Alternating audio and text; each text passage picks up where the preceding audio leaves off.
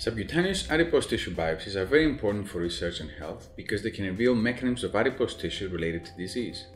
In this paper, we describe a technique for obtaining subcutaneous adipose tissue biopsies in the abdominal area. To obtain such samples, researchers and physicians use either a needle-based technique or a surgical-based technique. However, it is important to note that the surgical technique provides a more complete overview of the biological indices in white adipose tissue compared to the needle-based technique, which may lead to misdiagnosis.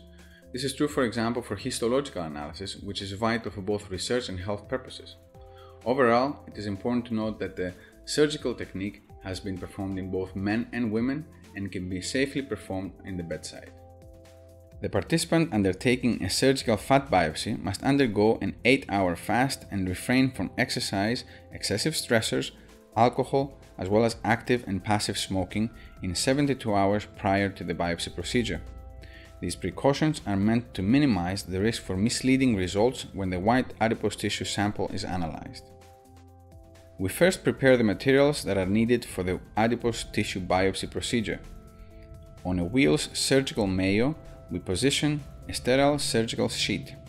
The materials are placed on mayo and are the following: 1 pair of operating scissors straight 15 cm, 1 scalpel number 11, 1 scalpel handle, 1 pair of scissors curved 14 cm, 1 mosquito forceps, 1 pair of tweezers Corsair, 1 surgical tweezers, povidone iodine on a sterile gauze, 1 suture 4.0, 1 pair of scissors straight 11 cm.